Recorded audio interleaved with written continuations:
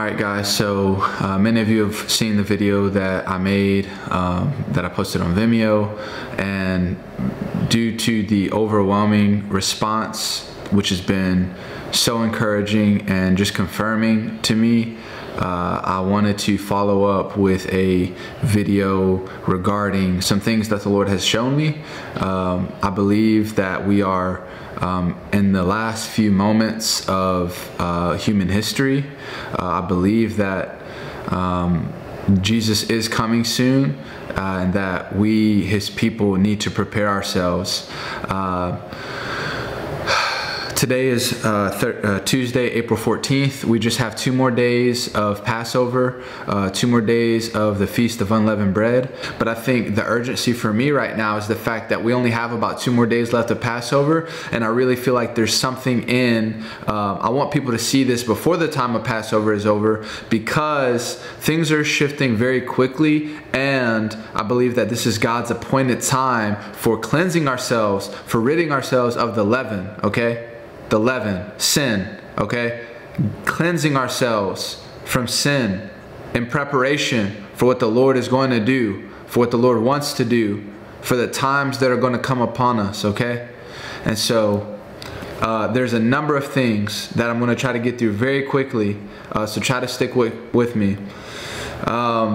Luke chapter 12. Verse 54, he also said to the multitudes, when you see a cloud rising in the west, you say at once, a shower is coming, and so it happens. And when you see the south wind blowing, you say, there will be scorching heat, and it happens. You hypocrites!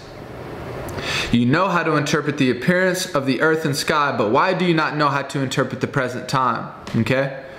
And so I don't have a direct word of the Lord on, whether or not we're going to be here when these things get crazy, all right? There's a lot of, people got the pre-trib, post-trib, rapture, all of that. I'm not going to get into that. All that I know is that I believe that we are living in the last few minutes of the last hour, and that Jesus is coming soon. And I believe that this anointed, appointed time that we're in right now, this appointed feast of unleavened bread, which we are to keep through all generations, okay? We know that it was a foreshadow, but the substance belongs to Christ, okay? So we're not condemned if we're not keeping this feast. But I do believe there is something in keeping with the feast. Even Gentiles, okay? Paul writing to the Corinthians, he said, let us keep the festival, okay? But not with the old lump, not with the old leaven. We are a new lump in Christ, a new creation, okay? But we're to cleanse ourselves from the sin, the impurity,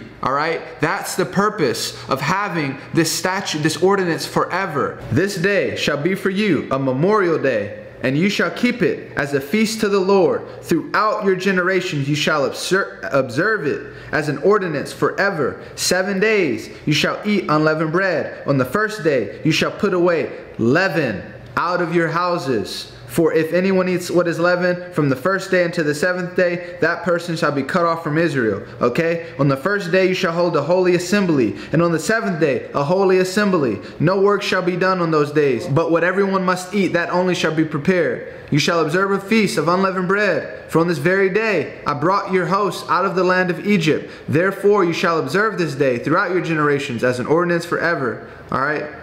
Later on, verse 26. He says, and when your children say to you, what do you mean by this service?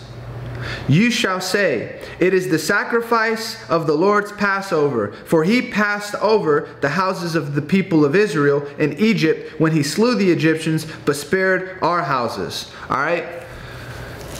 This is a time to cleanse ourselves from whatever is hindering wholehearted obedience to Jesus Christ. All right? When we hear that a plague is coming on the land, all right? When we hear that devastation, that the Lord is going to make the earth desolate, when we hear that the Lord is bringing fire to judge the earth, this is not a time to be fearful. All right? I got another scripture for you. But this is not a time to be fearful. This is a time to lift our heads. This is a time to prepare our hearts for the coming of the Lord. Okay? This is a time to cleanse ourselves. All right? Of whatever may be hindering wholehearted obedience and devotion to Jesus Christ. All right, we should be hastening the day of the Lord. This is not a time to be afraid. This is not a time to tremble in fear. This is a time to lift our heads and look upon the one whom our soul loves and get oil from him, for the night is coming. Okay?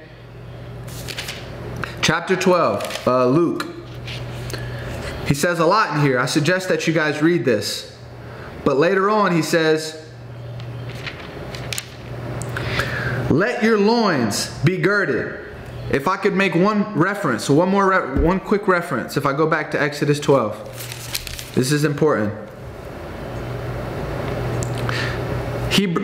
Exodus chapter 12, verse 11. In this manner you shall eat it. The Passover meal, the lamb. All right?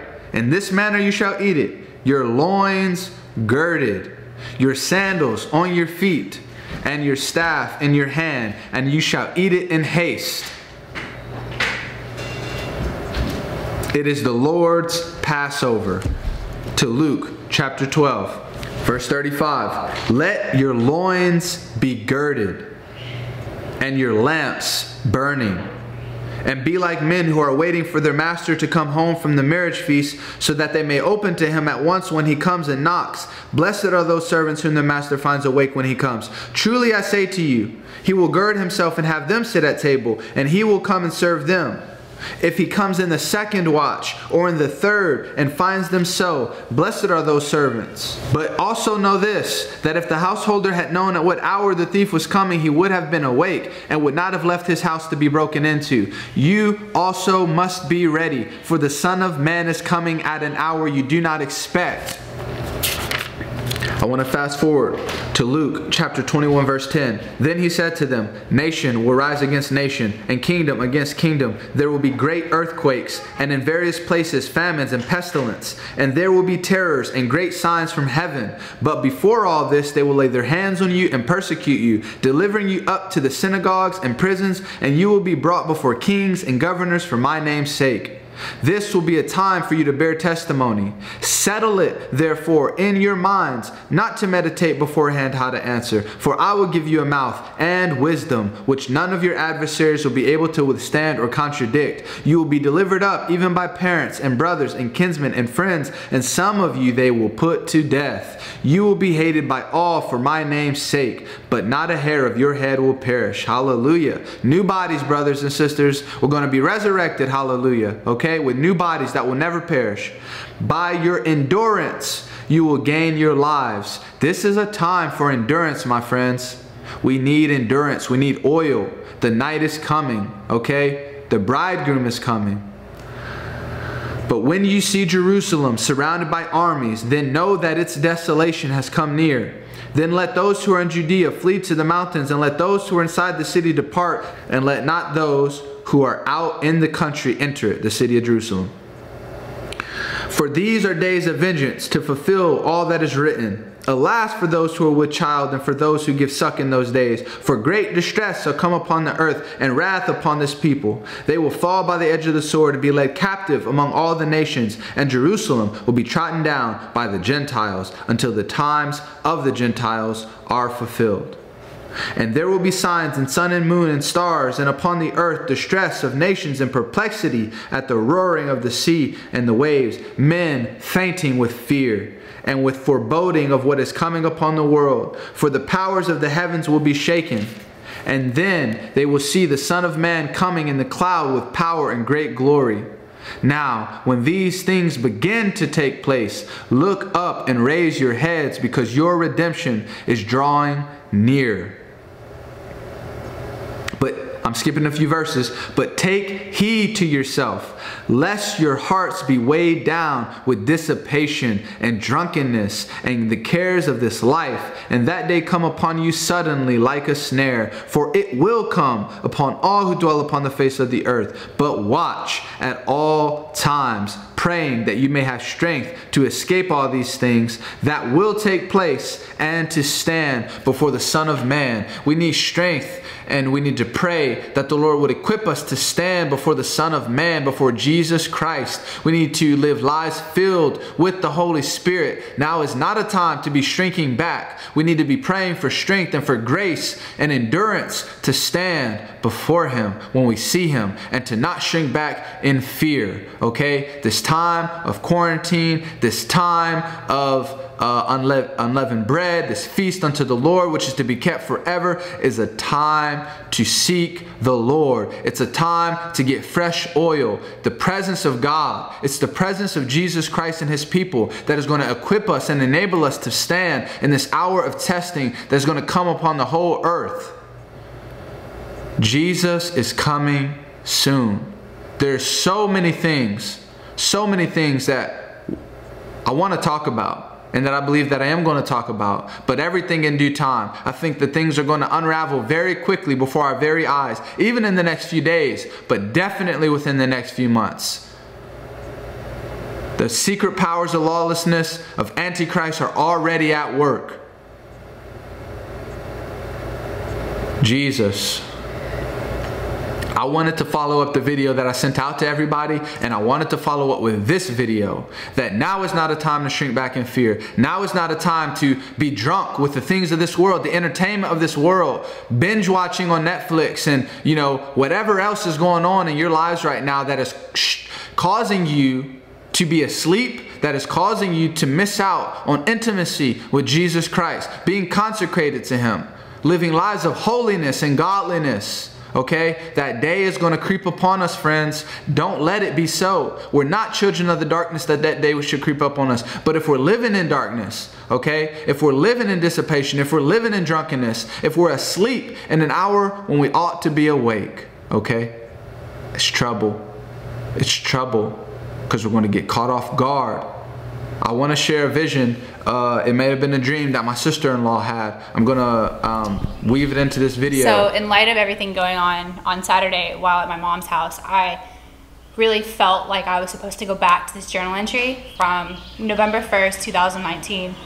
I woke up with this really heavily on my heart, and I felt the Lord saying, the beast will rise up onto this land. And as I'm writing this, I see a beast who is held captive in his or her spirit. He or she does not blink, eyes red. The veins in he and she's neck is popping out. It doesn't move. It speaks in the tongue of the Lord. It isn't from the Lord. Its spirit is held captive. It's blind, and in its blindness the eyes gaze into the heavens. It will not waver unto death. It will only get stronger. Many people are running from it. There is an explosion. The great city turns to darkness. There will be famine and death, and all those who seek will not find. The beast almost looks like me, and then I felt the Lord say, it will, and it will mirror you and all of your brothers and your sisters. And then I really just felt the Lord saying at that time too, after meditating upon all that, because that's pretty intense, is I felt like He said, there will be a great fire soon, daughter, and all those who are in mine will dwell in its midst. Amen. Yes. There's so much in that. There's so much in that. And she just told me that dream a few days ago, but she had it in November of 2019. But without even talking to her, these last few days, the Lord has been showing me the exact same things, and through many other people too, not just me. There's so much in that dream. But particularly, what we need to know is this. And this is what I believe. I believe with my whole heart that we are in the last few minutes of human history. That the beast is already here, that the Antichrist is already here, that the false prophet is already here, and that all of these things are going to be revealed very soon. The man of lawlessness, very soon, brothers and sisters. Okay, and time will tell, but I hope that you will not need to see it to believe it. I hope that you will take this time to go and lock yourselves away in your prayer closet and let God reveal some things to you. I pray that you will let God reveal what you need to know, because you might not need to know all of that. You might just need to know that you need oil. You might just need to know that you need to recalibrate yourself to the Spirit of Jesus Christ. Okay? Remember your first love and from where you've fallen.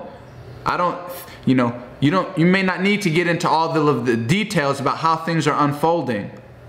But what the church needs to do is to be in the Lord Jesus Christ when he comes, to be found by him without spot, wrinkle, or blemish. Okay? I do want to break down some of the things that were in that dream that she had, because I believe that they are the exact same things that the Lord was showing me. But 2 Peter chapter 3, go and read it. Therefore, beloved, since you wait for these, be zealous to be found by him without spot or blemish and at peace. Without spot or blemish and at peace. And I believe that this is in accordance with this feast of unleavened bread, of cleansing the house from leaven, removing leaven from the house. Let us remove anything that is hindering our consecration, renewed zeal for the Lord, for his house, for his work, for his promises, and be at peace. Settle whatever is going on between you and brothers or you and sisters. Settle it. Let it come to an end. This is a feast. This is a time of consecration unto the Lord, unto his name. Okay, about this dream that she had. The beast is going to rise up. He's going to look like you. He's going to sound like you. He's going to have the tongue of the saints. All right? Listen, these are times that call for wisdom, that call for understanding. All right? This is the Antichrist. This is a time where many will be led astray, even the elect, if possible. I don't believe we're in danger of being led astray by this.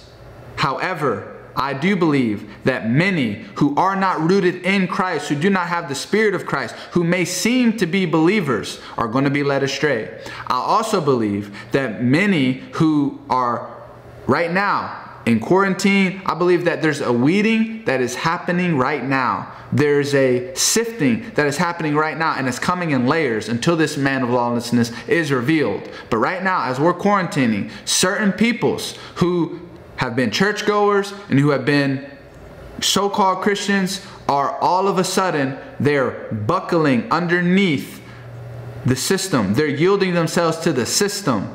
Instead of being fervent in prayer unto God and being connected with him, they are yielding themselves to the system that is, which is telling them what to do and how to think.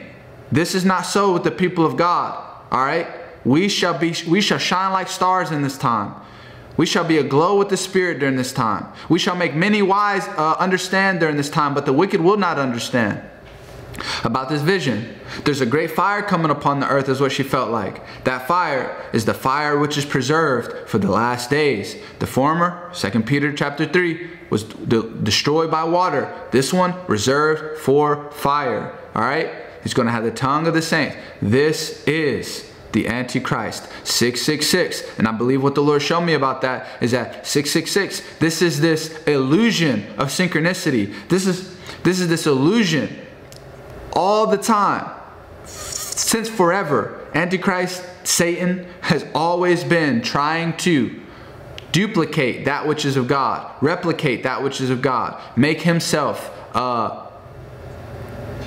this Antichrist is even going to set himself up as God. And so I don't even want to get too much into all of that.